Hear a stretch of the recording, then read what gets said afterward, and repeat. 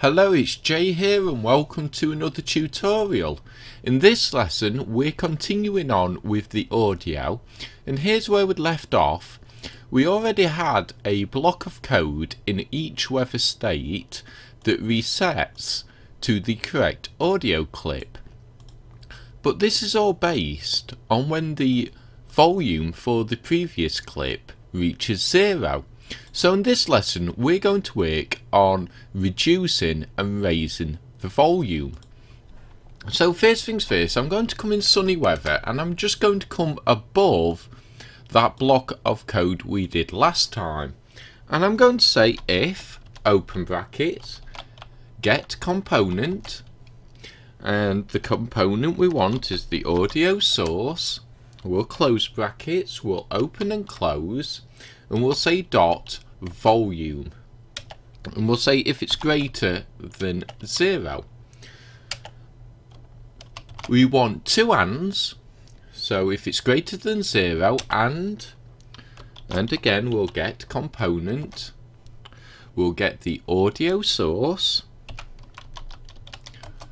close brackets, we'll open and close again, dot clip, and we'll say does not equals the sunny audio, and we'll close brackets there,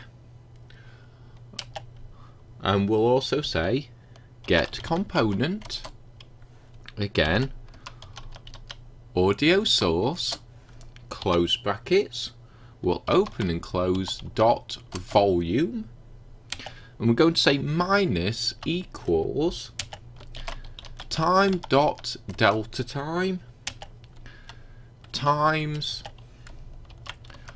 our audio fade time, and we can close the line off there. And I'm actually just going to enter here as well.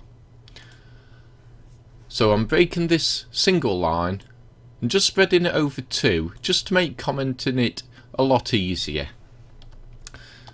So we'll go through this while we put in the comments. So we'll say if the volume is greater than 0, and we'll come to the next line, and it does not equal, in fact I'm going to say correct audio clip,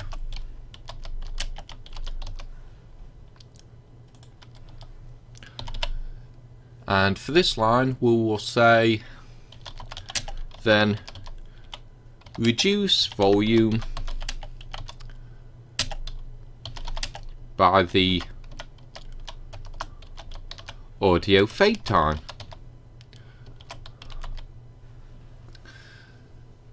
So let's go through this again. We're checking to see if the volume is greater than 0. So if it's changed from a different state, let's say Thunder, it's still playing the Thunder weather clip. That clip volume is greater than 0. We're checking to make sure that it is a different audio clip than the correct one for sunny weather. Then we want to reduce the audio, the volume for it.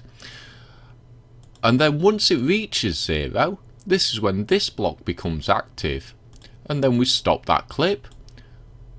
We set that clip to the correct audio clip, we set it to loop, and we set it to play. And then all we need to do is actually just increase the audio. And we'll actually just copy this block and we'll just swap out what needs to be swapped out. So in this case we'll say less than 1, and we'll change the comment, so we'll say less than 1, and here we'll have double equals, so this time now it equals the correct clip, and we'll just delete the not in the comment so it does equal the correct audio clip. And then all we want to do is come here and this time we just want to add a plus. So we then increase volume by our audio fade time. So let's go through this all. If the volume is greater than 0, the previous audio clip is playing, reduce the volume. Once the volume equals 0, stop, set to the correct audio, set it to loop and to play, and then increase the volume until we get to the value of 1, which is normally the default value within Unity. And this will now give us a smooth fade in and fade out of our audio clips as the weather state changes. And I'm sure you've guessed, we're just going to copy both these blocks and we'll just paste them in to the next one and this one here, and again below the previous block we did, and we'll just change out the variable. So this time we want thunderstorm audio, and here, and again you can go through and tidy up your comments at a later date, and then we'll copy it again, and again here into the mist, and again we'll just keep swapping out the comments, or the variables should I say, here and here. We just need to keep going through twice more.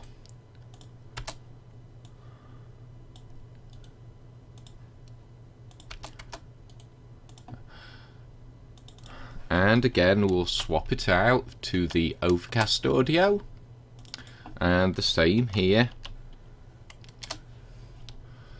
and just one more time. So we'll copy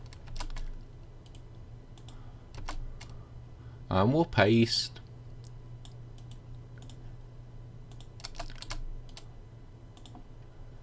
and finally we'll swap the variable for the last time here for the snow audio,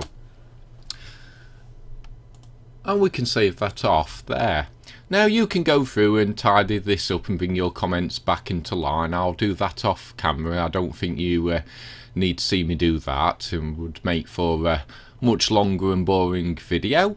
But I hope you enjoyed this video. If you have any questions regarding any audio or anything else to do with this series, you know, please leave a comment in the section below, and I'll always try my best to answer any questions you may have. But hopefully this all makes complete sense now, and I hope to see you next time, and until then, bye for now.